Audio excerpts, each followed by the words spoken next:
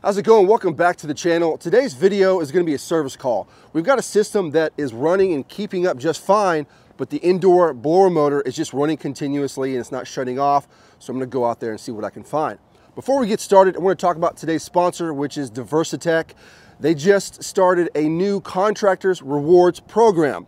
Now what that means is whenever you're going to your local supply house and you're buying the parts that you already need, you can now go to the website, which I'll link down in the description, and you can sign up for an account and you can upload your receipts and you start getting points towards merchandise, events, vacations, all kinds of stuff. So I highly recommend you go ahead and sign up now because you might as well get some free stuff since you're already buying the parts that you need anyway. I'm going to be doing that myself. So anyhow, I'll leave a link down in the description for you. Go check it out. Let's do some work.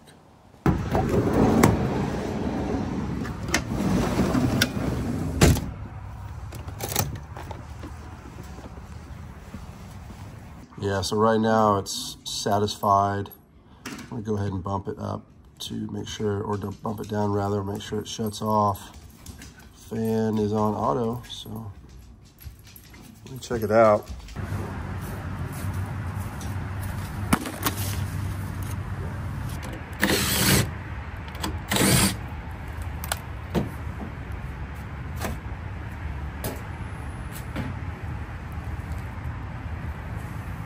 Contactors are looking pretty heated up.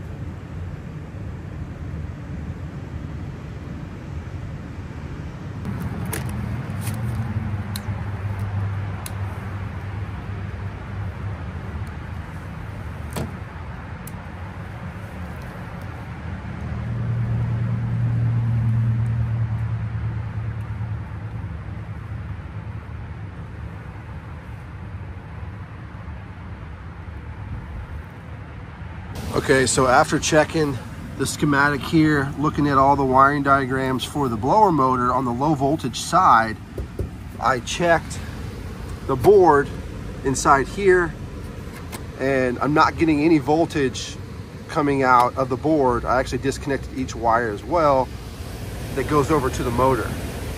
So what I decided to do, I disconnected the low voltage plug on the motor, and it's still running.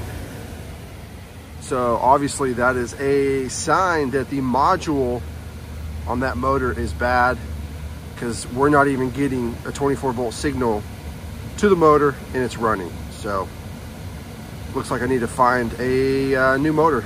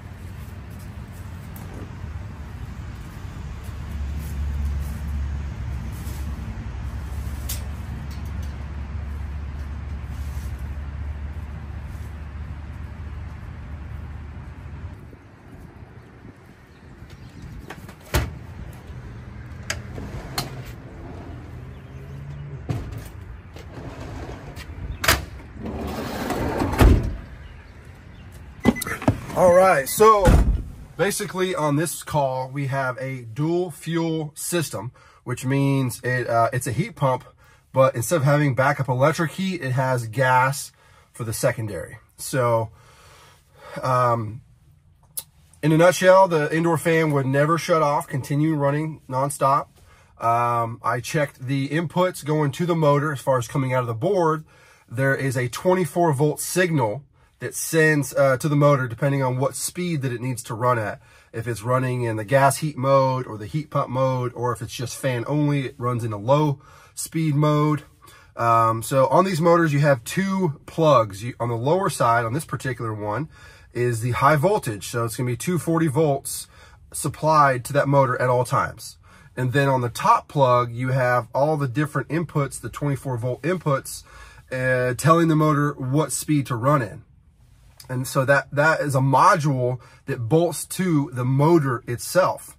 So obviously, like I said, I checked all the inputs coming out of the board, going to the motor, no 24 volts on any of them. Low, gas heat, normal heat mode, nothing.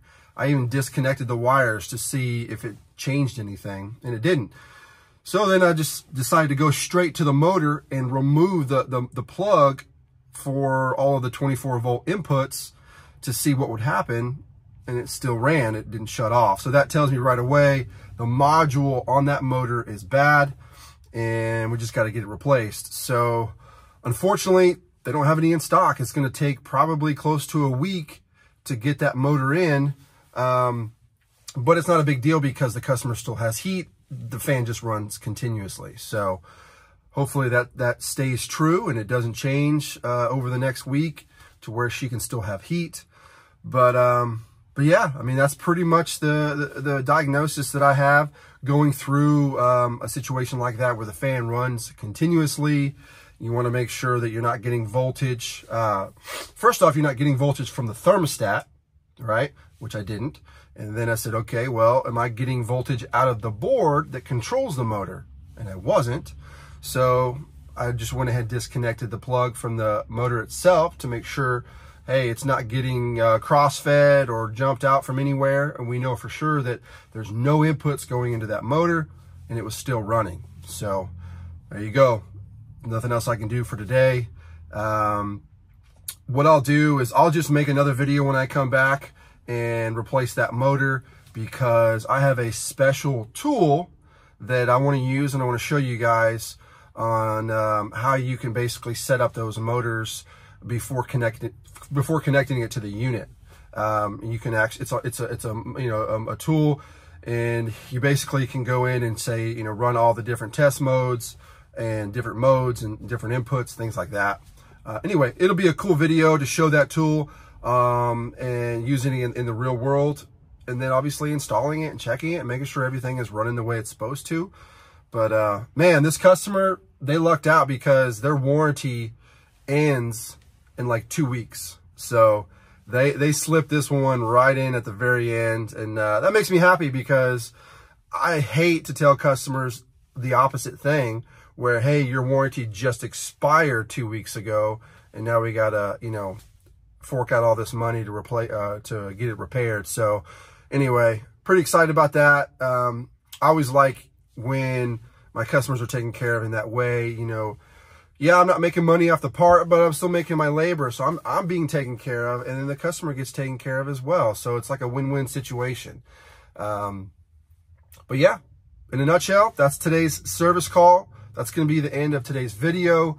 I hope you got something out of that troubleshooting process. I will definitely make that video coming back to swap out that motor and get everything tested out. Don't forget to hit that link down in the description to check out the Contractor Rewards program through Diversitech. And I think it's a cool thing. Why not get some free stuff? You're already buying the parts. So hit the link down below. Thanks, guys. Appreciate you for being here, watching these videos, taking the time out of your life. It really does mean a lot to me. So give it a thumbs up if you like what I'm doing. Subscribe to the channel if you haven't already. Until next time, see you later.